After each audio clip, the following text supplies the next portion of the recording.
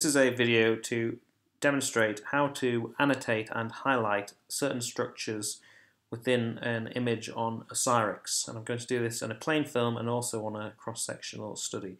So as you can see, I've got an X-ray of a wrist and also an MRI of a pelvis here. So if we just start with the wrist, just want to double click on our study, and then we want to use this region of interest tool, which is this green line. We just want to click the little down arrow next to it, and I can select the arrow function.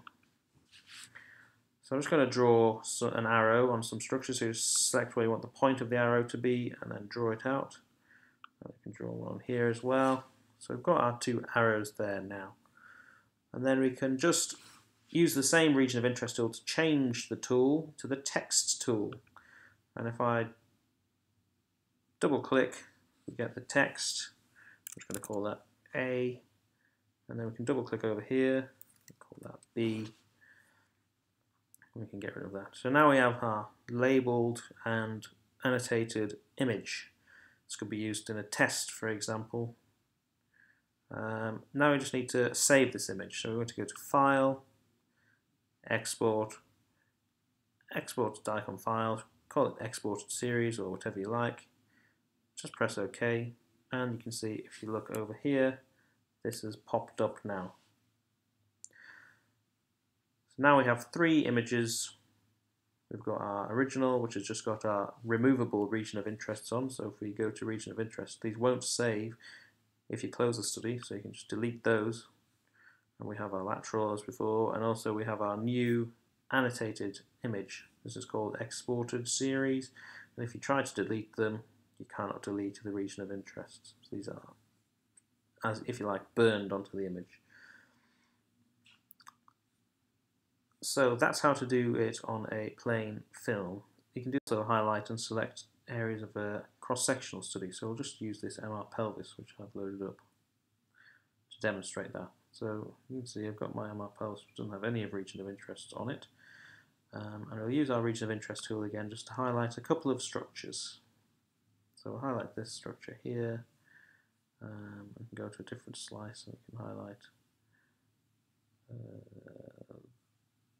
this structure here. And what I'm going to do is I'm going to highlight this structure, but I'm going to draw the arrow quite far off the edge of the image, and we'll see what happens later, which is it's a slight annoyance. So we can annotate these again, so we can call this A, and then we can go to our other ones, and we can call that one. Where is it? B, and then we can call our other one that we had. I'm sure there's a third one. Yeah. We can call that C. So we've got our annotated image, and we can also use the paintbrush tool to draw and try and highlight certain structures.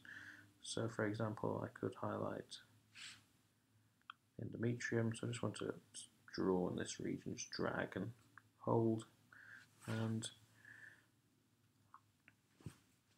you get this rather annoying box when you draw on a structure, but you can get rid of that by choosing ROI. Make sure this is ticked, so it's only display the info when the region of interest is selected.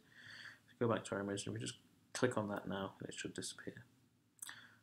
Okay, so we've got all our series with our region of interests on. Now we need to save it. So we just go to File, Export, Export to Icon Files, and we want to make sure that it's this 8-bit with the region of interest, and we want to do all images in the series. We can just call it Exported Series for now. You can rename it to anything you like. We'll just click OK.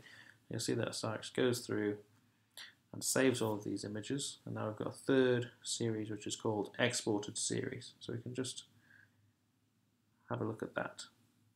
So if as we scroll through, you'll notice that our annotated images are there, but this was our one that we drew quite far off the screen, and as you see it cuts it off just at the edge of the image. So one thing to remember is do not draw your arrows too far off the edge of the image, otherwise they do get cut off when you save it.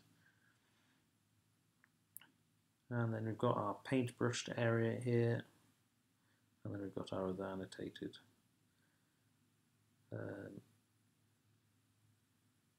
parts of anatomy. So, and these cannot be deleted, so we can't use our region of interest. The delete thing is grayed out, so you cannot delete them. Whereas in our original series, they are not saved, so they will be deleted when you close and open the study again.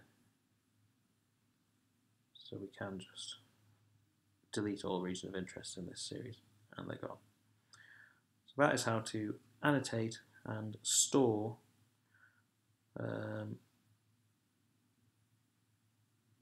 your annotations on an image. We use a plain film and also an MRI. Thanks for watching.